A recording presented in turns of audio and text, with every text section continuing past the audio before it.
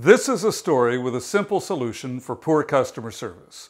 I like word puzzles. The New York Times puzzles are an ongoing distraction for me, whether it's a crossword puzzle or their accursed spelling bee.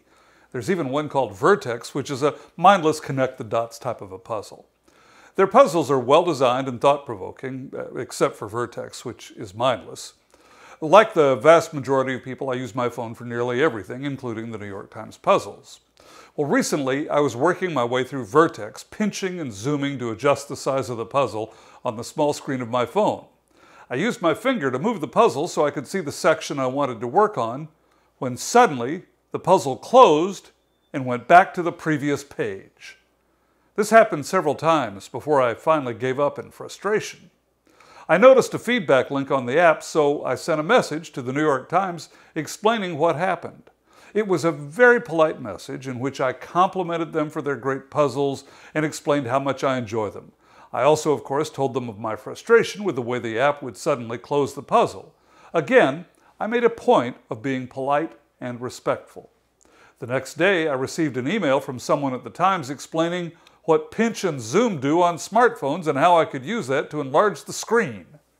There was no mention of the problem with the game closing.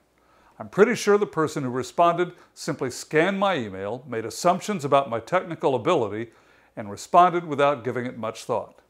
The response from the Times was a little frustrating, but it's just a puzzle, so it's not that big of a deal. I'll continue subscribing to the Times and I'll continue playing their puzzles.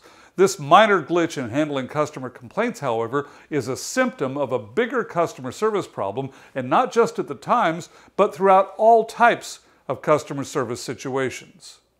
I've noticed that some customer service providers forget to use their empathy skills when dealing with customers. Empathy is when you put yourself in the other person's position and try to treat them the way you'd like to be treated. If the person at the Times would have done that, they would have taken the time to thoroughly read my brief email to fully understand the reason I sent it. Your business success is directly related to how you and your support team handle customer interactions. Certainly, one bad customer service experience can undermine years of hard work creating great customer experiences.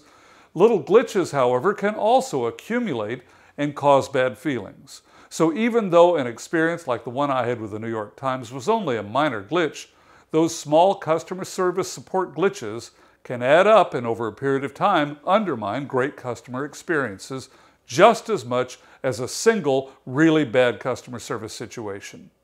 The fabled football coach Bear Bryant was right. It's the itty-bitty, teeny-tiny things that'll get you. Part of Apple Computer's success was due to Steve Jobs' maniacal attention to minutia. A simple reminder from a manager at the Times to reread customer emails before responding could have prevented this issue from ever happening in the first place. A poster with a reminder to always put yourself in the customer's position, a reminder about empathy, might help someone pause for a moment and think about the response they would want if they were the customer sending an email. Don't sweat the small stuff, but do pay close attention to it. The saying, "the devil is in the details," gets it right. Your customer service could be excellent overall, but a few thoughtless email responses or comments from a technician can undo years of hard work building your company's reputation. So, the solution for poor customer service is to put yourself in the customer's position and pay attention to details. Talk with your team about the details.